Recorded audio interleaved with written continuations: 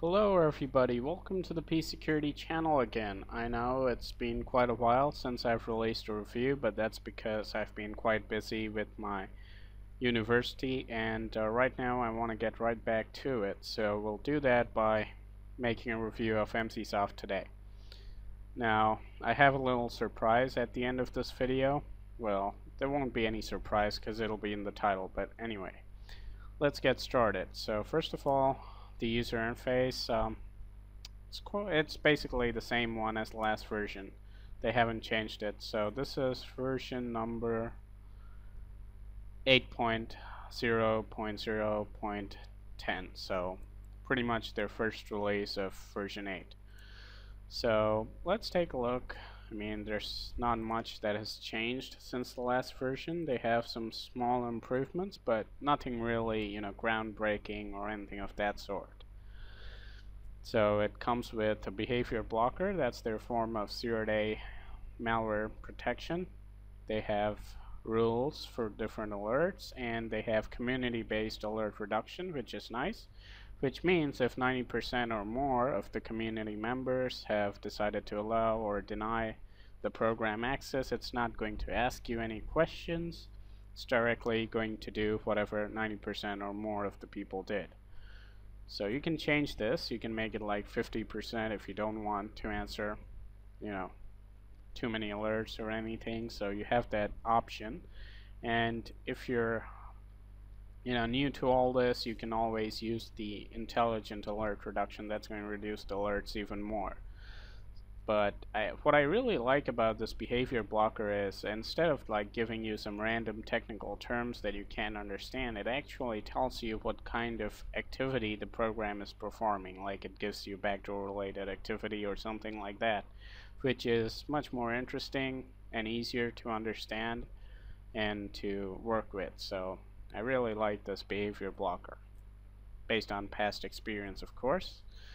What this version will bring, I have no idea. So, still got the same scans and everything. It's a pretty neat looking user interface, to be honest. There's nothing too messy about this. It's neatly laid out and everything's fine. So no problems with the user interface. Now let's check the RAM usage. I know this thing is, changes with the usage. The more you use your computer, the more the RAM usage is going to go up. So depends on how you're using it. At the moment it's sitting at like 32 megabytes, which is pretty decent, I'd say. It's not the lightest, not the heaviest, but right around what you'd expect. So that's fine. It does go up sometimes, but then again, if you have a slow computer, you won't be using like 10 programs at the same time. But if you do that, it's going to go up a little bit. That's not much of a concern for most people, because if you don't have a fast computer, you're not going to run too many tasks. And if you have one, well, an extra 20 megs won't hurt. So let's begin with the test. We're going to test it against zero-day malware coming from the web to start with. It will be a prevention test. So here I've got like 10 malware links that are pretty new. I just grabbed them today. Some of them may be like 20 hours old, but most of them will be less than 12 hours old. So let's give it a try and see how Emsisoft performs against brand new malware. So here we go. Well, before we actually begin, I'd like to show you that it's up to date, of course. So let's run an update, and you can see that it is fully up to date.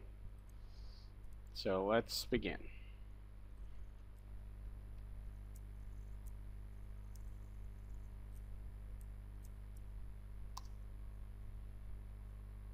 This is the first link. It's called cgminer.exe.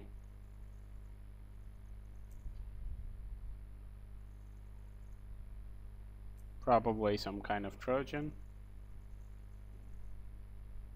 Some of these websites might take a while to load because, malware hosting websites generally don't provide too much bandwidth. So this one ran, but it didn't quite run successfully. I don't know what happened. I certainly didn't get any alert from Emsisoft, so if something gets in, then it's Emsisoft's fault. But the next one got blocked by the web filtering service, so that's good. Here's the third one.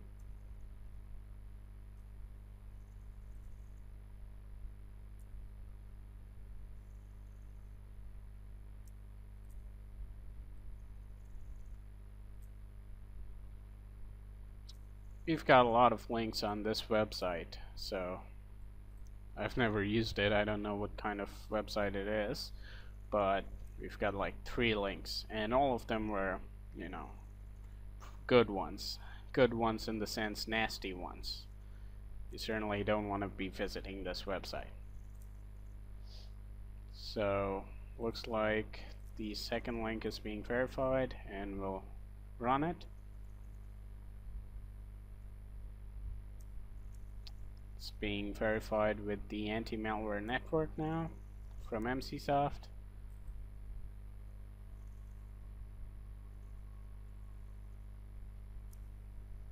And here we go. The behavior blocker springing into action. Program is attempting to modify an auto-run entry. And what should I do? Suggestion is not available. By default, it says we should block it. So what I'm going to do is I'm going to block it this time. I'm not going to quarantine because it's not giving me any real suggestion, because it's just an auto-run entry, and I know some legitimate programs do that as well. So I'll just block this. That one's caught by Windows Defender actually. That's a surprise. So let's continue.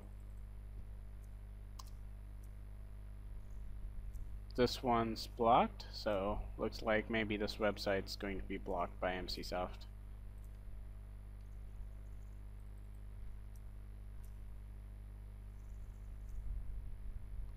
Let's try to save this one.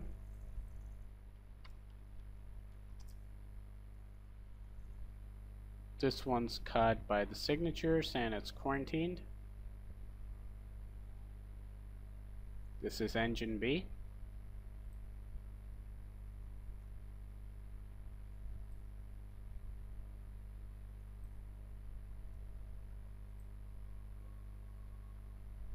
It's not going to run because Emsisoft has blocked it. So that one got blocked.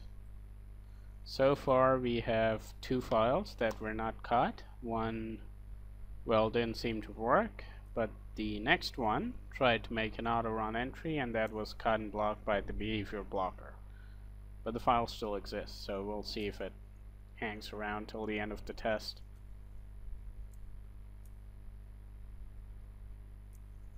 Well, this one's probably not gonna load, and may not give me an alert either, because I guess the alert was for this website and it's the same website again, so looks like all these 3 are going to be blocked. Yep. So let's go ahead with the next link.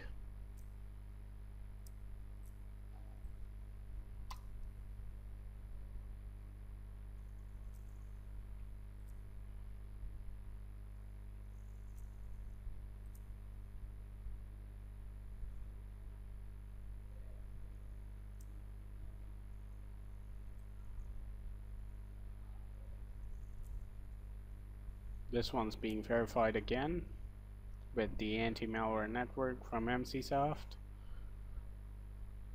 So this turning out to be a real good 0-day test. Okay, so this program is attempting to manipulate other process and it's in red, so we'll block and quarantine. Yeah. So we'll try out the last 2.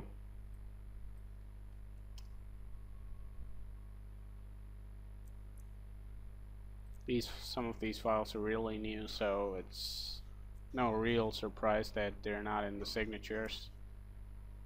This one is.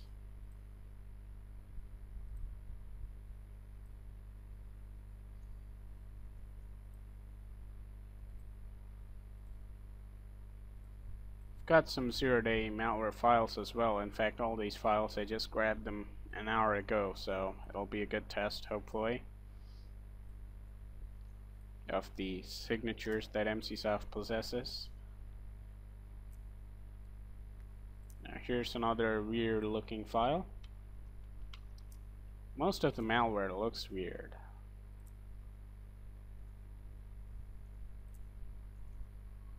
So this one's caught by the signatures. In fact, not this one, but some file that this one tried to create was caught by the signatures.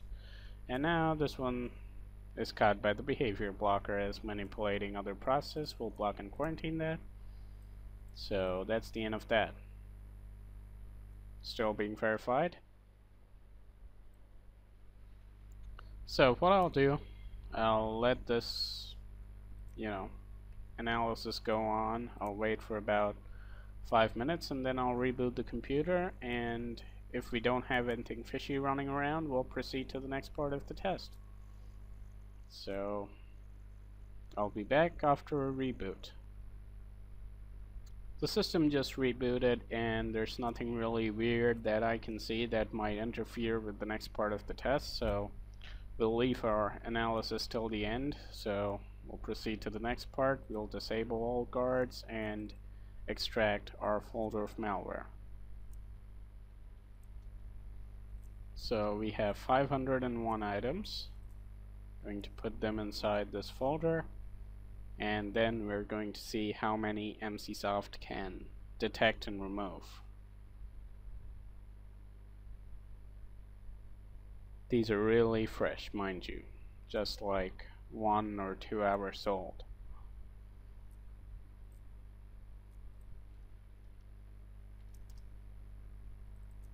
Let's make sure we have 501. Yes, we do. So now we'll just do a right-click scan.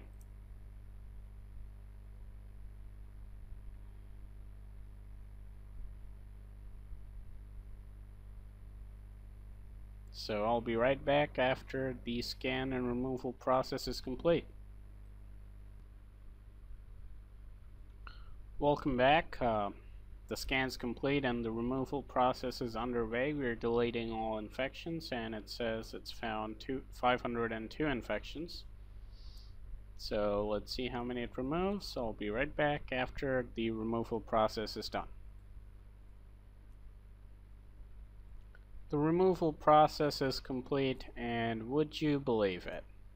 It's removed each and every one. So we're left with nothing at all. Nothing to do the zero-day test with.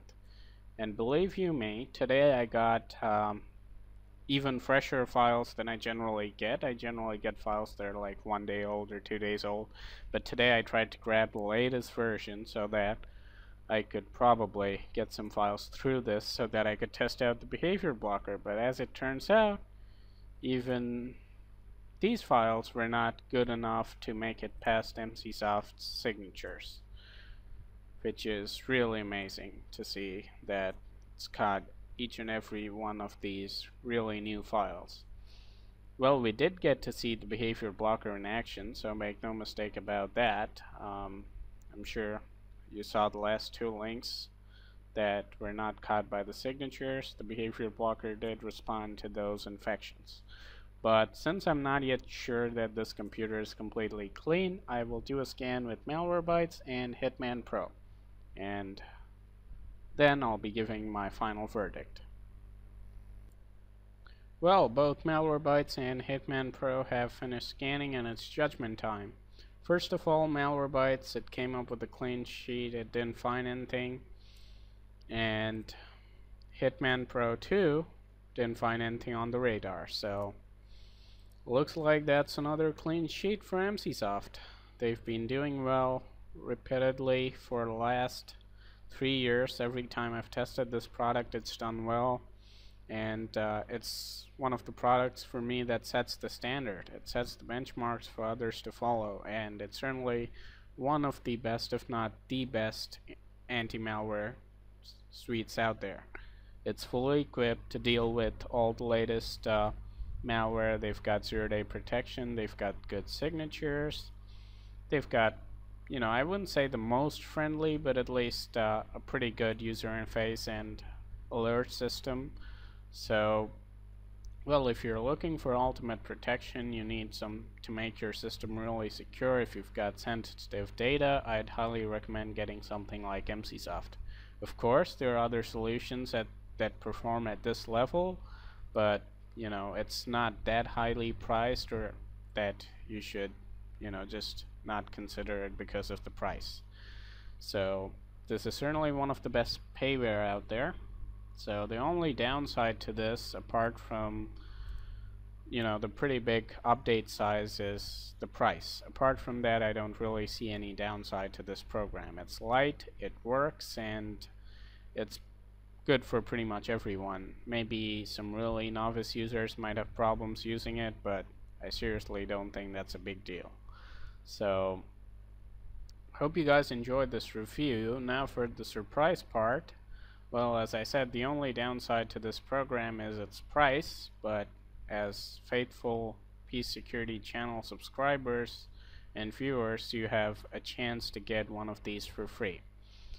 Yeah, you heard me right.